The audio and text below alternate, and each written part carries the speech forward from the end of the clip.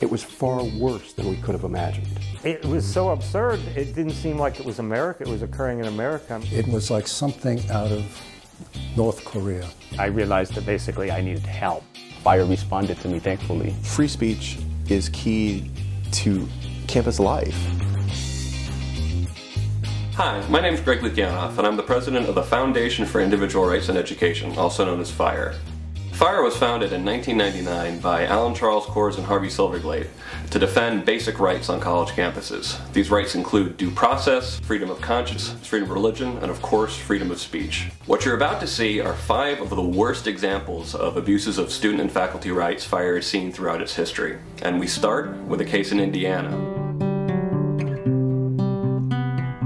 I was found guilty of racial harassment just for reading this book. At Indiana University, Purdue University, Indianapolis, a student who was working his way through college as a janitor, Keith John Sampson never dreamed that he could get in trouble simply for publicly reading a book. I was ordered by my supervisor to report to the Affirmative Action Office. I think they saw somebody that was white and had a book on the Klan, and they rushed to judgment. This is literally a case where a university judged a book by its cover. The book Notre Dame versus the Klan is an historical account how the Fighting Irish defeated the Ku Klux Klan. This book is definitely an anti-Klan book. Keith John Sampson was found guilty without a hearing of racial harassment. You cannot do this over a book. I mean, you can tell me you don't like the book, but you can't tell me I can't read it. I didn't know what to do. I didn't know who to turn to. I was just a tiny voice still squeaking over there in Indiana. FIRE was my megaphone. It took the combined efforts of the ACLU, FIRE, and the Wall Street Journal to get the university to back down. Whether it's a university or a local government limiting speech, they're violating the U.S. Constitution. This is America. Always stand up for your rights in America.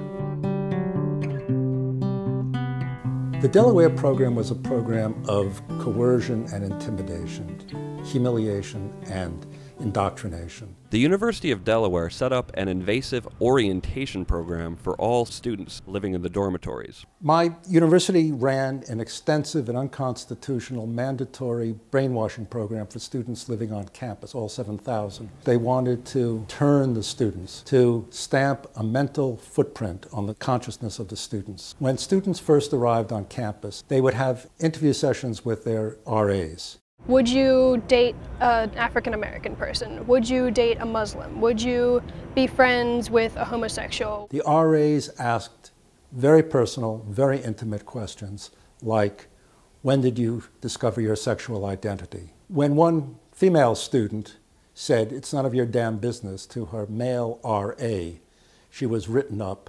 If you are homosexual, shouldn't it be your decision to let people know? The goal of this program was essentially a modern-day public shaming. If you believed in gay rights, you had to stand on one side of the room.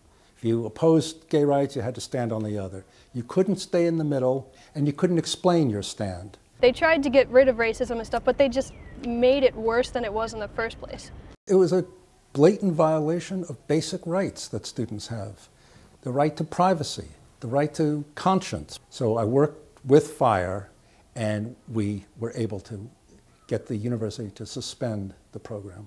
FIRE was wonderful and indispensable in solving the problem at Delaware.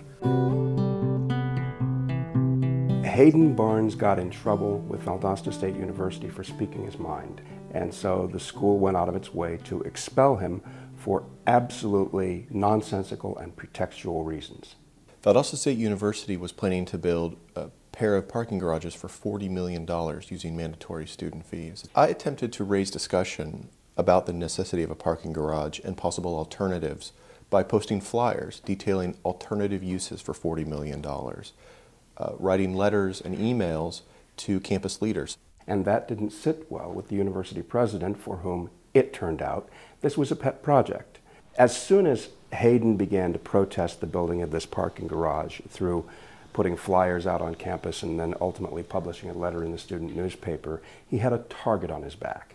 The president of the university looked for ways to get rid of him. He looked into his background. He told me I embarrassed him, that this could not be forgiven, and he was clearly unnerved by the fact that I disagreed with him. And it was only later, in having people investigate Hayden's activities online that they discovered this collage that Hayden had put sort of inadvertently on Facebook. It poked fun at the president's pride in a parking garage, which seemed like a funny thing to me to be proud about. And so they used that when they had no other way to go about it to try and create a pretextual reason to remove Hayden from the university.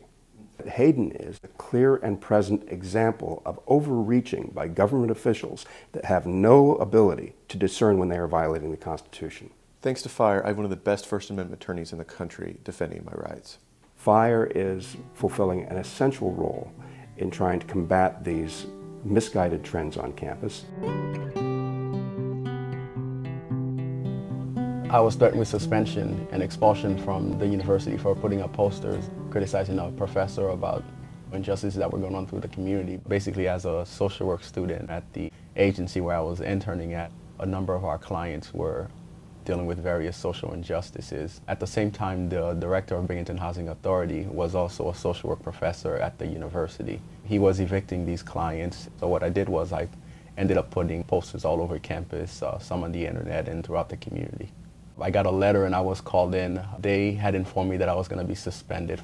I guess I didn't know exactly where to turn. I don't have money. I couldn't afford a lawyer. FIRE responded to me, thankfully. FIRE wrote out a letter and sent it to the university. It became national news. They actually dropped every single charge, like, by the next day.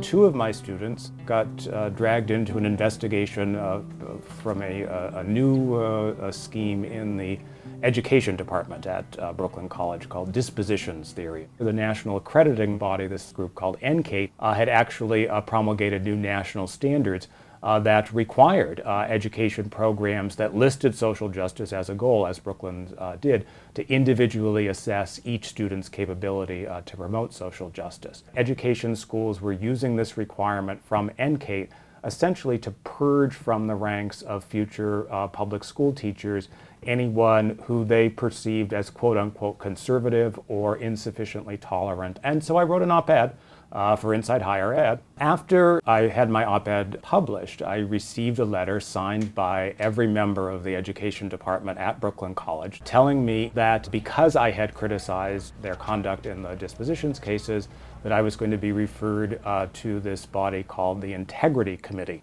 I realized that basically I needed help.